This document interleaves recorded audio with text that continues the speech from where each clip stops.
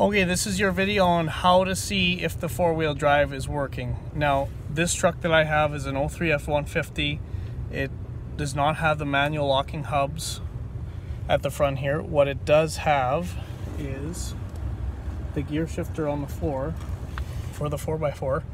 So what I'm able to show you is, how do I switch this either side? Oh, okay. So what I'm able to show you is when I actually, you're watching the tire there, and I just went up to a snow mount here, okay?